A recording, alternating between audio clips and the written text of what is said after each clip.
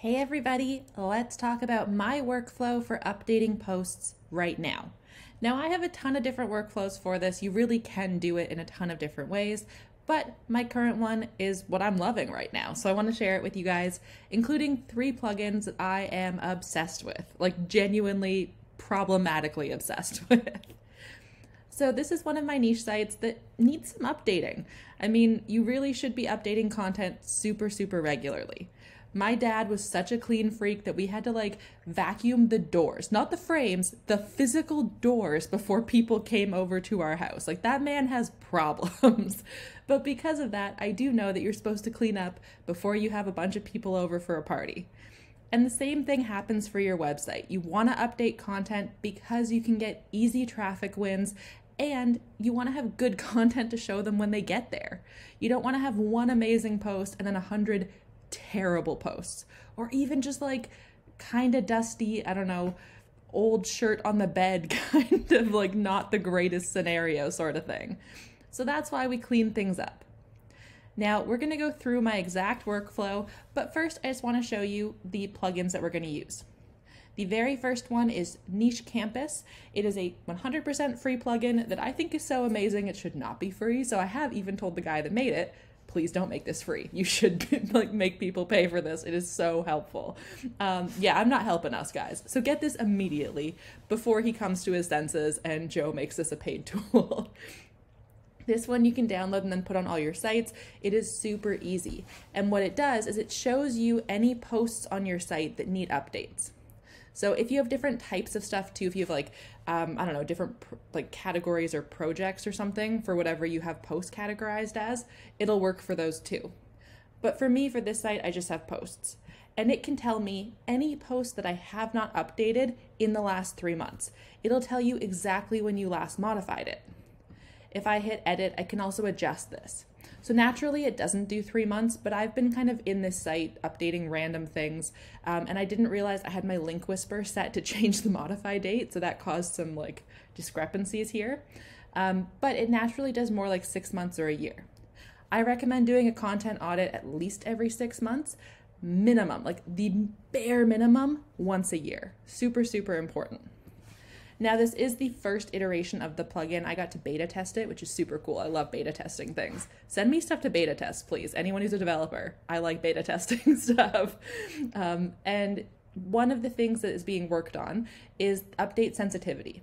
So basically, it'll be able to sense how significant the changes you made were. So if you just changed 2023 to 2022 in a title, it'll be like, okay, that's not a super intense change. But if you rewrote the whole thing, that's going to obviously have a bigger input or impact. So that's something that's coming, but right now it just tells you what you haven't updated. So I can see things that need work. I can be like, okay, I have 5 posts that really need me to do something. I've also turned off that link whisper setting. That way it doesn't currently cause that issue, so I can kind of see some older ones as well. Because just looking at the publish date, you don't necessarily know if you change stuff. You genuinely don't, unless you're constantly changing that publish date. And many of us just aren't doing it that often. So this is a great way to find the things that we're going to update. Next, we're going to use Query Hunter.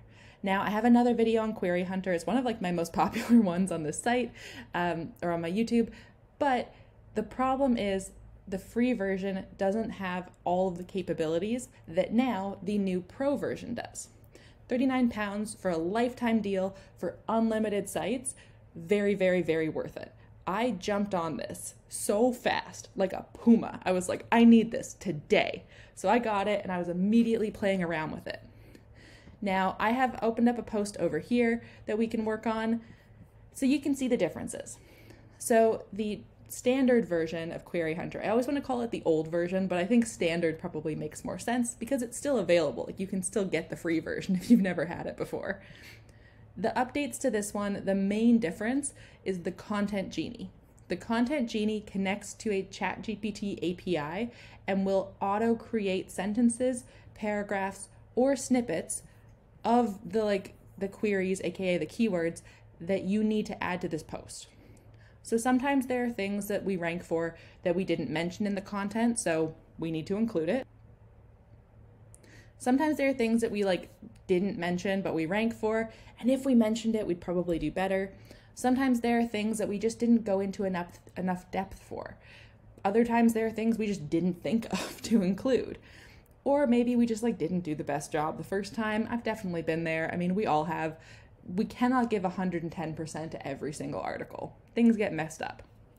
So this is a really easy way to be able to add these terms in immediately with sentences, paragraphs, or snippets.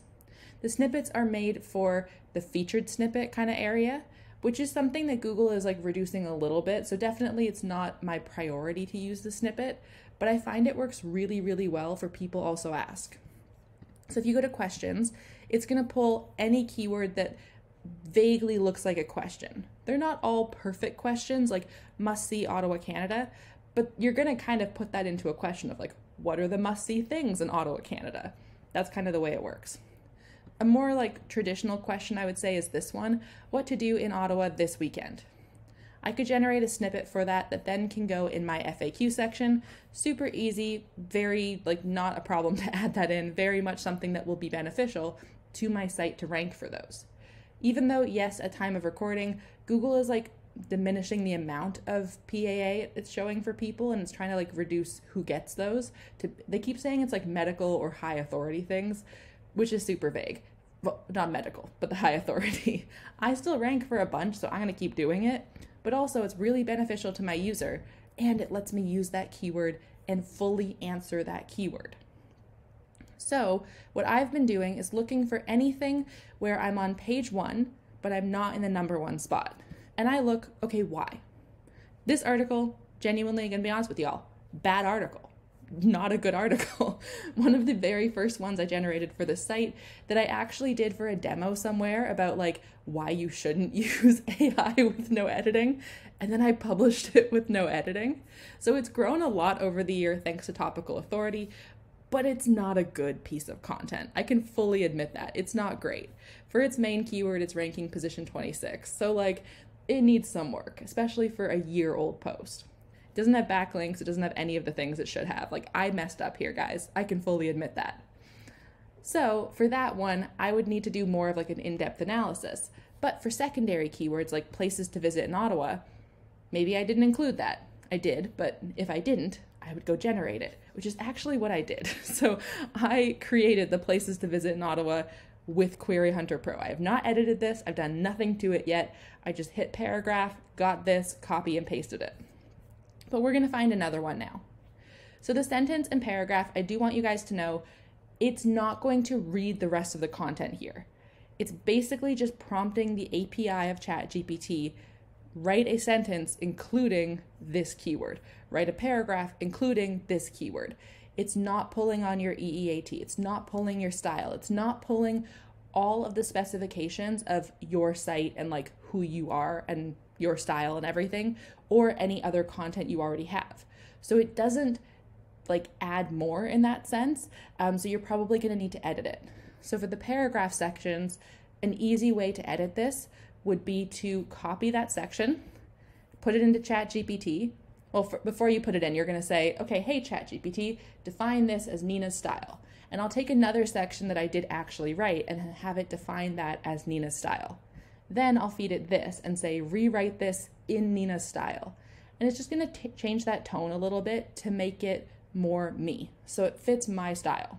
I can also say include, I don't know, I'm trying to think of somewhere in Ottawa that I would include for places to visit that it didn't. Include the Gatineau Park's Pink Lake or something, if you want to add more details than are here. This is a starting point. I would not put this in, leave it be done, it's perfect, because it's just not really gonna be. I think for the FAQs, you can do that a little bit more, but for the other sections, it's a bit harder. For a single sentence, you can get away with it. So let's find some that we can add to this post. So we have things to do in Byword Market. I think that's a pretty good one to add in. I'm going to do that as a paragraph. Let's try it. So you click it, it generates, and you can see I don't input anything. And that's kind of the beauty of it, is that you don't have to. Now, definitely you may want to edit this, so then you would copy this and take it to ChatGPT. I have the Jasper Chrome extension, so I can edit things and rewrite things inside of the document, which is something I really love doing. There are ChatGPT Chrome extensions that you can do this with as well. Very much up to you. So you can copy text over here. I will be honest, I am such a control freak that I always just copy it this way. It's just my issues. I've got problems, guys, and I know it. So then we'll come up here and paste it. And we can see things to do in Byward Market. Byward Market, located in Ottawa, Canada, is a vibrant and historic district that offers a plethora of activities, blah, blah, blah, blah, blah. One of the top things to do in Byward Market, so there it's actually giving you the keyword, and then it's going to give you some information. And this is factually correct. I just don't think it's the most, I don't know, interesting, and it's not very specific. It has two specifics, the Notre Dame Cathedral Basilica and the Bytown Museum, which like no one goes to. It's like not really a thing people care about. But all of the like unique souvenirs, fresh produce stuff, it's pretty general about like what gourmet cuisine and street food is. Never mentions poutine or beaver tails, which are like two big things there. So I would want to add those in. So I would make that edit. But it's a lot easier to work not off a blank page. So definitely helpful. Now let's find another one, and definitely, I keep saying definitely today, but do like use your own logic. So this, like the guide to bars and nightclub insurance in Ontario, I'm not going to include that because that sounds nonsensical to me. It has nothing to do with my content for what I'm looking for. So I'm going to skip it. You can make that judgment call. This is your analysis of what's happening here. You do not need to, and I definitely don't recommend including 27 pages of these. Don't do that. You will just be keyword stuffing, and that's not good. But maybe this unique things to do in Ottawa, I mean, that is like a keyword I'm on page 2 for. I'm pretty close. I've never mentioned it. Let's try just adding a sentence of it somewhere. And I'm just going to copy and paste this randomly, and I'm not going to put it in like a proper spot right now. But here I can say there are numerous unique things to do in Ottawa, including visiting the stunning Parliament Hill, exploring the historic Byward Market, and enjoying a leisurely boat ride along the Rideau Canal. That's fine. Let's just put it somewhere in there, in the conclusion. I don't know. I'm going to have to go through this before I hit update because I'm notorious for doing that when something's half finished. And then we can just keep going and finding things. Now, like I said in the question, that's probably where I would pull a snippet mostly from. So I'm trying to find one that's a little bit different. Let's do what is there to see in Ottawa, and let's make a snippet. I just want you guys to see the different output it gives, because this one is a lot shorter. Paragraph is meant to be like a full header section. This one is meant to be a snippet. It's trained, basically they trained it on a style guide for a snippet, for how long it should be. This one might be a tiny bit long, probably not by much, but maybe by a bit. No, 56 words, that's pretty good. So that one could be an FAQ. It could also be a featured snippet at the top. I'm actually going to take this whole thing and just paste it in as an FAQ.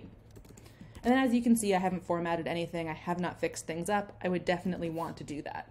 But minimally, it's kind of done. I just need to edit it a bit more. Now, if you're truly lazy, and I do not recommend this, to be honest, and neither do the developers, you can come to Lazy Genie and it will auto add as many of the unused ones here as possible in one paragraph. It's kind of a black hat thing, and like that's even said, like there's a demo video here where like literally Joe is like, careful, maybe don't do this.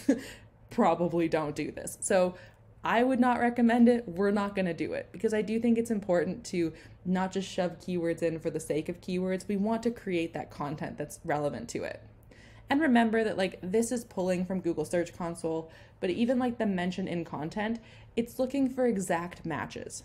So things to do downtown Ottawa or things to do in downtown Ottawa, it's only going to recognize one of those, even though Google can recognize that it's basically the same thing. And Google's smart enough to do that.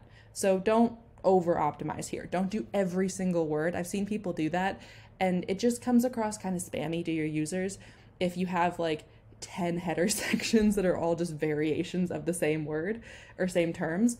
Yeah, it gets to be too much. Now, to actually see the payoff of this, we're going to use Rank Logic. Rank Logic is a plugin developed by Spencer, who also developed Link Whisper. He's best known for niche pursuits. I got to also beta test this, which was really fun. But Rank Logic essentially is the tracking element of your updates. So here we have Campout is like what to start with. Query Hunter is actually fixing it. And then Rank Logic is tracking the changes. So I love this trio because it means I don't need to export all of my posts. I don't need to like have 20 million spreadsheets. I have so many spreadsheets, guys. I love a spreadsheet, but I have too many. So I lose track of things. And even like on one of these videos, there's a couple videos on the page. I don't remember which one. Somewhere in this, Joe says, keep track of the changes you made. Maybe even export all of like what you currently rank for on Google Search Console so you can compare it later. Now you don't have to do that. Rank Logic will do it all for you, which is amazing. Now, I haven't actually updated anything on the Ottawa site, so I'm going to take you over to my main site where we're going to see some updates that did actually happen. So over here, this is Rank Logic. Rank Logic, I think it's really cool. I don't know, I think it looks really epic. It is basically pulling from your Google Search Console. Now, I've filtered it so we're only going to see a few of my posts that are about solo travel, which is an old pillar that isn't really a thing anymore on this site. A girl's got to have some secrets, guys. But this is going to give you an idea of what, like how we can track this. So the first four here, total clicks, impressions, click-through rate, and position, are going to show us the basic things that we also see on Google Search Console. So right now I have it set to show us the last kind of 30 days so far. Then you can see post titles, when it was published, the top keyword. If you click the arrow, it'll show you all the keywords. There you go. So now you can see every variation of a keyword it ranks for. You can see the position and the change. So it's going to automatically compare this 30 days to the last 30 days. Same for clicks. Impressions, it doesn't necessarily show you a change in them. I don't think they usually change a ton for some of these, but for seasonal one, yeah, maybe. I don't really pay attention to impressions. I don't really care about them. I care about position and click. And then click-through rate to some extent, but I mean, that's going to be dictated largely by clicks over here. So what are events? Events are anything you changed, essentially. It's going to be able to track that and then tell you if that change was positive or negative. So I think it's so cool because I can come here. I know a lot of people want to track their keywords. I'm not that person. I don't care about checking my ranking for a keyword every single day. I think that's kind of a waste of time. But I know early on when you're getting into SEO, you want to see that, like, you want that dopamine rush of seeing results. So I do get that, and here you can see it. So you're going to be able to track your position and see how it's changed. Now, this is like not something I've really focused on, this pillar, so like they're not the best, to be honest, and a few of them down here you can see are no indexed, so they don't have positions, like they just don't exist. The other ones, I actually thought some of these were no indexed, so I'm not really sure what, I'm gonna have to double check some stuff. But this is a great way to check what's ranking, how it's ranking, what changed since you did an update. So I don't have any events for us to look at because I haven't made any updates to these things. But when you have events where you have changes, you can actually click in and it will compare the old version of the document with the new one. So you'll be able to see exactly what you changed. And that's so beneficial because then you can be like, okay, this one lost rankings. It's been 3 months. Like if you update things, expect that rankings will drop. That is pretty normal if you do like a massive update or overhaul to a post. If you just do some formatting or add an image or something, you likely won't really see any movement. But if you're like, okay, I'm going to rip this thing down to the studs and start again, things are going to move a bit. So you can then see, okay, if I did that and it's been 3 months, 6 months, and the rankings are still lower, you can revert the changes back. So this way you're able to track what did I change and is it a positive change? So I've done a few posts on this site, again, not really in this pillar. This isn't a pillar I care that much about, but I went through and I changed all the titles basically on my site as much as I could. Now, I was able to then track which ones that title change has already had an impact on. And I only changed those a couple weeks ago. So like, it's not, I don't know, it didn't take a long time to see results.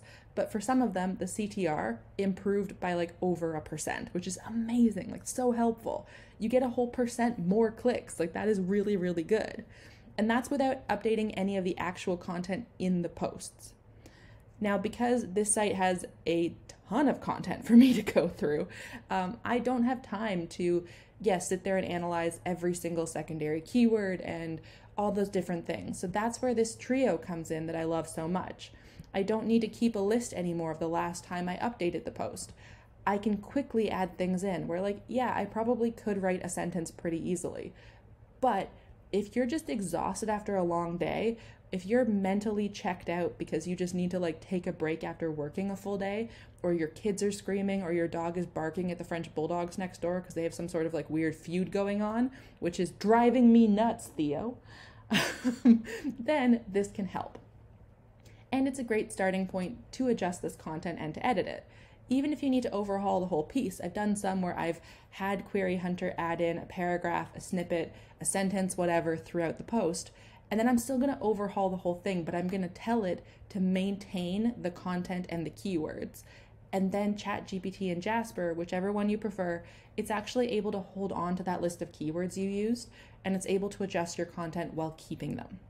So I get to have a redone post really quickly, which saves me so much time. And then Rank Logic, I can actually see what's working and what's not.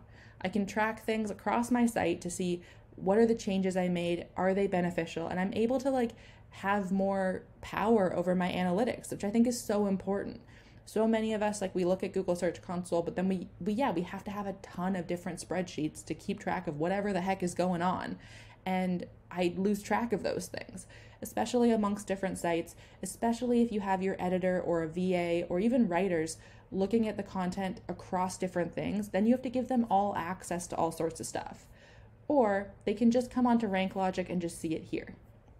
You can also filter by the writer. So for my site, I just have myself as an author because I have ghostwriters. But if you have other authors, you can actually see whose content is performing a certain way. Maybe a certain person just like didn't really have good traffic. Maybe that means you let them go or you train them better. Maybe someone else is like doing amazing, so maybe that's a sign to give them a raise. All sorts of things that you can do here. Now, I've also started creating projects. I'm going to start creating projects. I decided I would start, and with my ADHD, to me that means I've started. But you can create projects to group things, whether that's a certain like kind of pillar of keywords, if it's certain posts that are all connected to each other. What I'm doing with it is I'm actually creating projects for my ghostwriters. So for every writer, they're getting a project of what they wrote, so I can track it this way, so that then I can see the return on my investment in terms of rankings. Beyond that, I do also track like the RPMs and the affiliate income I make per post to see if that person is like, if it's profitable to have them write for me, sort of a thing. The better the posts do, the more I'm going to pay that person. Simple. Kind of the best way for it to work. So yeah, this is my workflow with these 3 plugins. I'm going to include my affiliate links below and just like so you can grab them. Again, Campout is free, so it's not an affiliate link, but it's there. Query Hunter, £39 lifetime. You never have to pay that again. I don't know the conversion rates though. Typically, like pre-pandemic, it was like a pound is like double the Canadian dollar. So $80 kind of worst case sort of a thing. And then Rank Logic. Rank Logic's pricing depends on your sites. I don't think I said that. So you can get 1 site for $67 a year, 3 sites for $107, 10 sites for $157. Now, if you have a few friends, maybe you split a license. I know that's not like the best thing, and Spencer's probably gonna get mad at me for saying that. I'm sorry, Spencer. But if you have some really, really close friends and you guys do work together, this can be a beneficial thing, but you gotta really trust each other. Personally, I got trust issues. I just buy things myself. But I think this is such a great tool, and yeah, I think all 3 of them work so well together. Could you update posts without any of them? Yeah, for sure. I mean, you could definitely do this like kind of the old school way of just a bunch of spreadsheets, you going through stuff, you tracking everything manually. I'm exhausted just thinking about it and like already getting kind of heart palpitations over the amount of spreadsheets I have that literally look like that. I don't want to have spreadsheets like that anymore. So that's why I'm loving this, and I do really recommend it. So I hope you enjoyed this video on how I'm doing my content audits now, and I hope you guys can put this into action and save you so much time, because like this is the thing, content audits and like updating content, it's an easy win. Google already trusts that content, so we don't need to convince it again that we are worth its time. it already recognizes that piece. So we are able to just put some makeup on it. I don't know, do like the 90s movie thing of like, take the glasses off, pull the hair down, and it's like, oh my God, she's beautiful. That's basically what we're doing. So we're just giving it a little bit of a makeover so Google appreciates it a bit more. And that means it can gain rankings a lot faster. I do want to end on just a warning for anybody who is really close to Mediavine or Raptive or whatever their traffic level goal is to get into an ad network. Do not update content a month before you're going to get in. Updating content typically results in losses before it results in gains. The more you overhaul it, the more people are confused, like, who is that? What is that? Same kind of idea here.